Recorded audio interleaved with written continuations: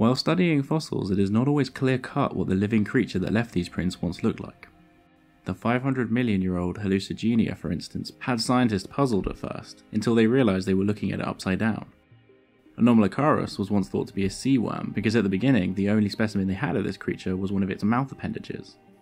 And when they found the first claw belonging to Therizinosaurus, it was once thought to be a rib bone. However, no creature's true appearance has eluded scientists as long as the owner of the curious spiral teeth fossils, the mystery only really being solved as recently as 2013.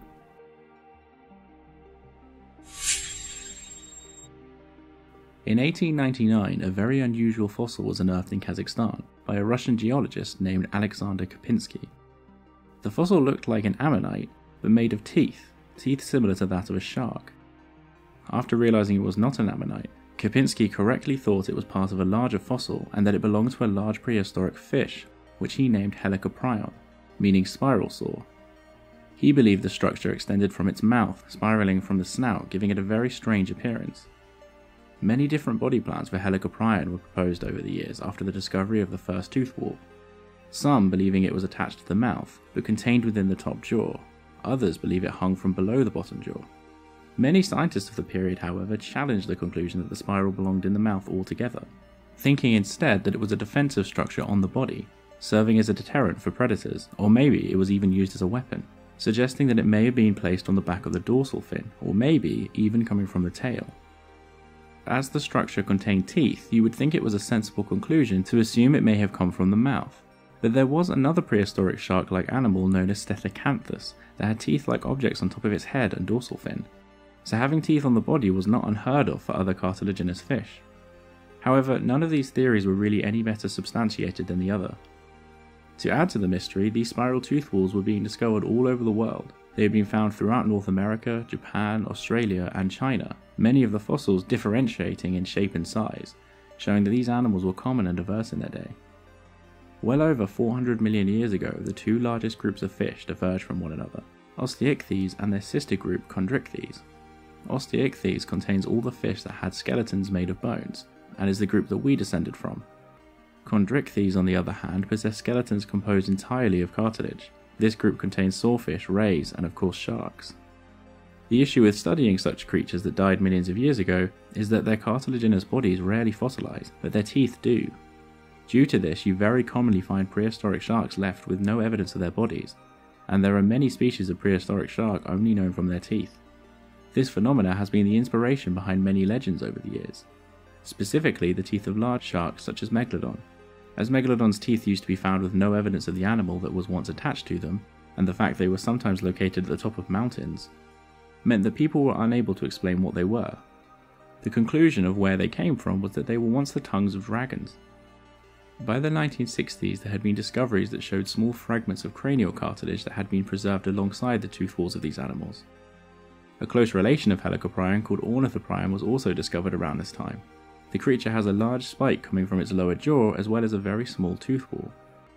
Armed with these new discoveries and new evidence, scientists became confident that the structure was placed in the mouth and on the lower jaw. Although none of these discoveries were able to show exactly how the spiral would have looked, so the most common assumption was that it curved downwards to form the spiral, which inspired some of the most famous but incorrect versions of paleo art for this creature. It wasn't until 2013, over 100 years after the first tooth wall was discovered, that an old specimen was re-examined using newer technology, showing what these fish looked like. The spiral was placed right in the centre of the bottom jaw, further to the back of the mouth, held in place with cartilage on both sides, the upper jaw seeming to have had no teeth. As the creature got older, the teeth spiral would have moved around, replacing the old ones, unlike sharks that shed their teeth. The way this creature would have fed, and why it would have needed such a device, is uncertain. But it is thought that they didn't eat hard-bodied shelled animals without the help of a top row of teeth, unless it had the shell in place to pull out the animal inside. It most likely fed on soft-bodied prey like squid and other cephalopods. The new 2013 data also showed that Helicoprion were not sharks at all. They were cartilaginous fish, but were actually quite distantly related to sharks. The group Batoidea, that contains all the species of ray, were more closely related to sharks than Helicoprion was. Helicoprion and their family members are called eugenodontids, and their closest living relatives are a group of chondrichthyes that are rather obscure today, known as chimeras. This group contains animals such as ghost sharks, spookfish, and ratfish, So although often depicted as a shark-looking creature, it is very plausible that they may have looked more like a ratfish in real life, making a depiction like this more likely. Today, chimera mostly live in the deep, rarely being found in ecosystems shallower than 200 meters or so. Although this side of the cartilaginous fish family tree seems to be mostly confined to the deeps nowadays, in ancient times they were some of the most successful creatures around, and most likely occupied all sorts of different habitats. Helicoprion were ancient fish, living around 285 to 250 million years ago, long before the dinosaurs in the Permian period. They would have occupied the ancient Panthalassic Ocean.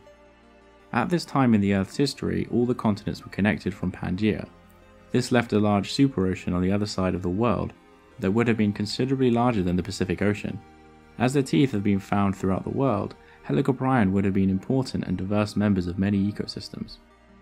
Unfortunately, Helicoprion died out about 250 million years ago during the Permian extinction, or the Great Dying, that was the worst mass extinction ever. This extinction event was bad for land animals, but was absolutely devastating for the ocean-going creatures, killing off other famous prehistoric staples like trilobites. However, their disappearance along with many other sea creatures of the Permian may have been one of the reasons that marine reptiles and sharks were able to rise up, exploiting the empty oceans left behind. A massive thank you goes to Karim, Fossilworth and David Vanderost and all my other patrons for their support. If you would like to support me as well, then you can go to Patreon and make a pledge, or you can make a single donation. Links are in the description. If you enjoyed the video and would like to be updated with future content, then consider subscribing. Thank you for watching.